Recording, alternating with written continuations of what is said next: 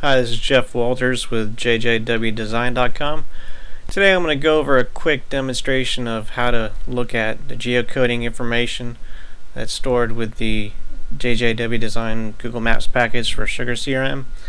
Right now I have a version Community Edition version 6.5.14. I've already logged in. I'm going to go ahead and go to the administration page. Scroll down to the bottom of this page and you should find a Google Maps section.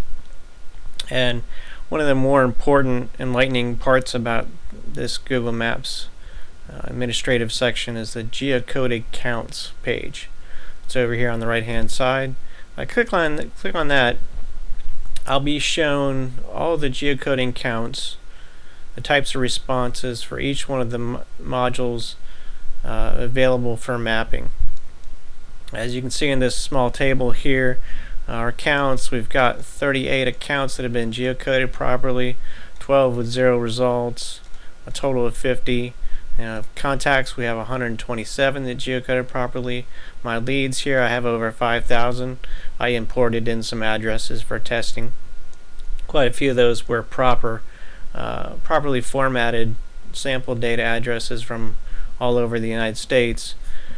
Some of the other ones here, you'll notice the ones that have 0 results, typically when I'm doing the testing here, I use testing data from SugarCRM. SugarCRM's testing data really doesn't have actual addresses. It's sample data. It typically doesn't geocode properly, but then it does describe very well some of the situation you'll come up with. Depending on the geocoding that's done from the Google Maps API or the Google Maps geocoding API, you'll get different types of responses. OK is the type of response you would prefer to get. That basically means that Google Maps did return a response with a determined position and the information was able to be stored with the record. 0 results, typically these are addresses that might have been formatted properly, but they couldn't really, the Google Maps geocode API could not determine where the actual address was located. I had no idea. Invalid requests, that's really bad if you get a lot of these. And then of course empty is a situation where your address hasn't been filled in yet. Like for example, some of these targets down here don't have proper addresses. So there may be situations depending on how your data is set up, but you want to keep an eye on this as you're geocoding your information. Starting out, you're going to see situations where you'll have a whole bunch in NA. If I reset the accounts and contacts here, for example, now I have 50 that need to be geocoded here and 200 in the contacts. And I can actually click on these module names to start the geocoding process, and it's a batch process, so it's going to try to geocode as many as possible. But keep in mind that it's limited to 2,500 requests per day, as well as about 10 requests per second. So it could be minutes before this process actually gets completed. I would recommend running it as a scheduled task. Use this cron URL here. You can also hit this URL directly from any other page. Set up your own management of that URL somehow other than the scheduled task. Scheduled tasks are probably the easiest way. Just copy this URL and take it over to the scheduler, which is part of the administration page. I scroll down here, find scheduler, and I can set up a Google Maps geocoding process. And what I did is, just to let you know here, let me open that up, show you this. I just set this up to run every 2 minutes. I pasted my URL in here.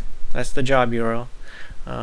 This is a typical job URL type. It's not any of these special types here that that SugarCRM has. It's just a direct URL. Paste the URL from that page into here, and that will set up the scheduled task.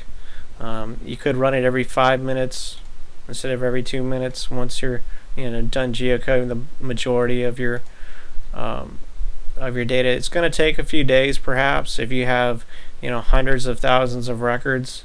It may take several days or even weeks to properly geocode everything. But one of the valued benefits of this package is that there is a address cache module which stores a lot of this information based on the address that's used, the one-line address that's sent over to the Google Maps Geocoding API. There's a latitude, longitude that is returned, and it's cached into a Maps address cache module. This module stores a whole bunch of address cache information so that you don't have to make the typical requests for, say for example, you have an account with 10 contacts. Each one of those contacts has the same address, as it's usually built off the same account. Or for example, when a lead comes in, you might have the same address associated to the lead and the account and a bunch of contacts and even a bunch of projects or opportunities. So there's a lot of redundancy with the address. This speeds up the process because the program looks for the address cache first before it does a geocoding